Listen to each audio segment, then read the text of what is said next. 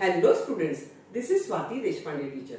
Today I will be taking few important sums from 5th standard scholarship mathematics section.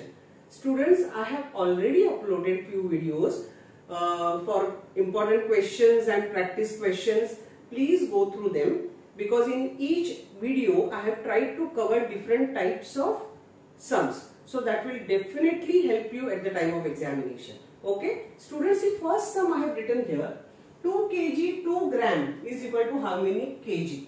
See, in my video on mass, length and capacity, I have covered everything in detail. In case you have not seen those videos, I suggest you please see them so that your concept about all these three different things will be very clear. Okay.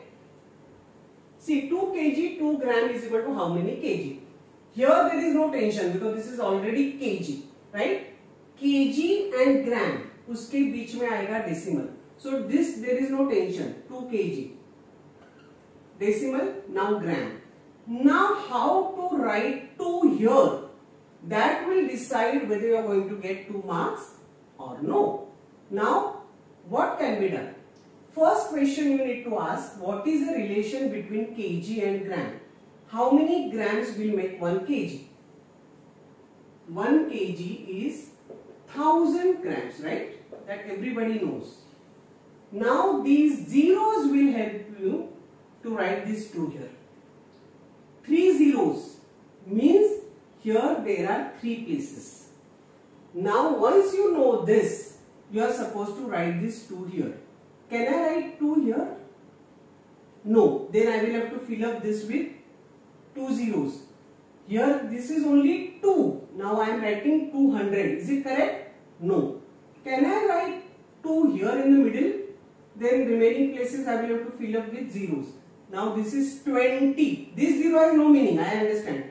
20. 2 and 20 are same? No. Then what am I supposed to do? I have to write this 2 here in the last and then add 2 zeros here. So this is 2, this is also 2. So conversion of this into kg is this. This is your answer. 2.002. Many students get confused in this and the options are so similar. They really don't know how to convert. So always remember, whenever there is a question on conversion, this will help you.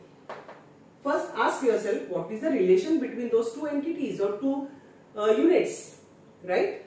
Then you will know how many zeros and then you are supposed to make use of those places here. 3 zeros, 3 places. 2 zeros, 2 places only, right? Okay, चल आगे बढ़ते हैं बच्चे लोग. Students, read the next sum properly. Which is the 13th odd number after 22? I have seen students doing it manually. 22 के बाद आता है 23, then 25. No, we are giving scholarship. We have to work smartly, and to work smartly, we have different formulae, right? So this is also based on formula. I have already discussed this formula in one of my earlier videos. Okay, so see all the videos. In each video you will gain something or the other. Okay, chalo, I will discuss this formula again. They are telling us to find the 13th odd number after 22. So I have to write 22 first. After, so plus.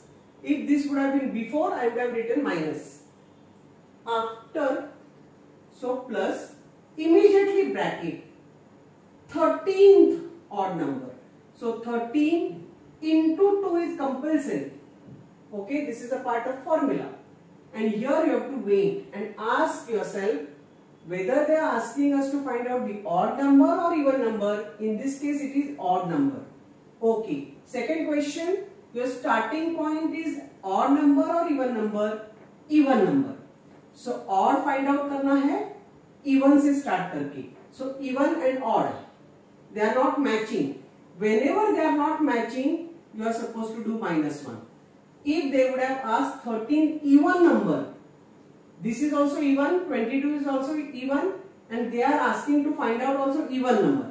So even, then I would not have written this -1.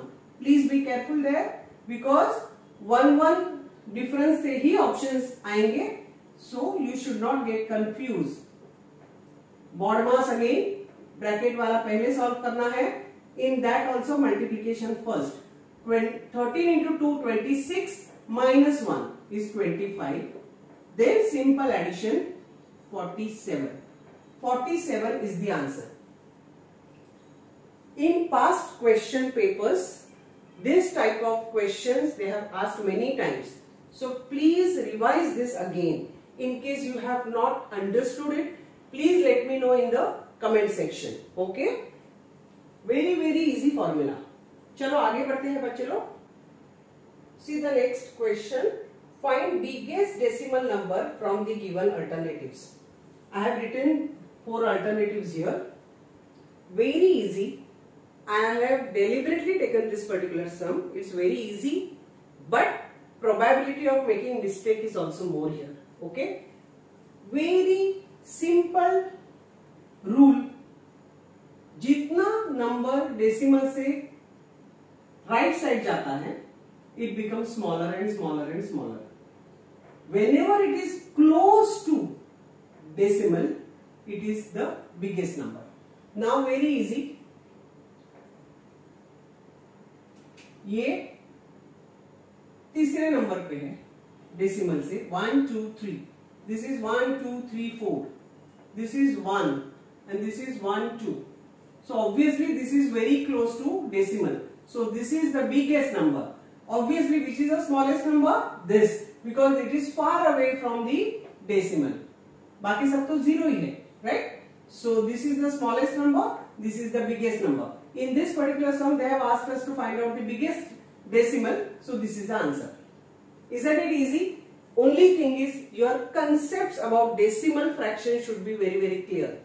Okay? Again, I would like to tell you, in my video, I have properly explained rules about decimal fractions. Please see. Okay? चलो आगे बढ़ते हैं. See students, I have written the next sum on the board. 3 5 box into 16 is equal to 5728. 5728. Now these are the options. Okay? So here in this kinds of sum, you have to take help of options. After saying this, what are you supposed to do? Fill up this with 2 first. 352 into 16, you have to see whether the multiplication is this. If answer is no, then write 4 here and then again do multiplication and then see whether the answer is this. If no, then 6. 356 into 16, then see whether you are getting this. Are you supposed to do this? No. I keep on telling you, you have to work smartly. See, we don't expect you to do lengthy procedure or lengthy calculations.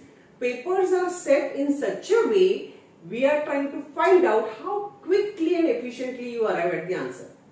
Okay? What I said just now, fill up this with 2 and see whether this is correct or wrong. The method is not wrong, but it is not fit for competitive exams. When you want somebody to call you a scholar, you have to behave like scholar. Isn't it? So easy. So I'll tell you how to do that. See, first you fill up this with 2. Okay, I have done that.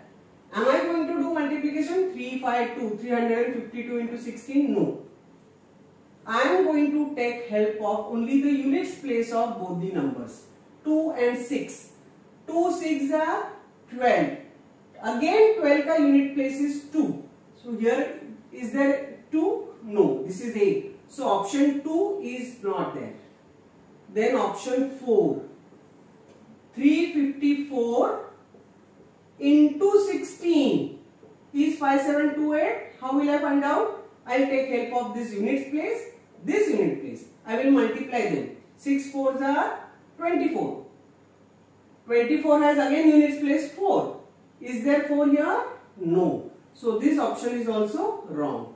Then I will put 6 in this. 3 5 6 I will put into 16. Again do the same thing. Units place of this, units place of this. 6 6 are 36.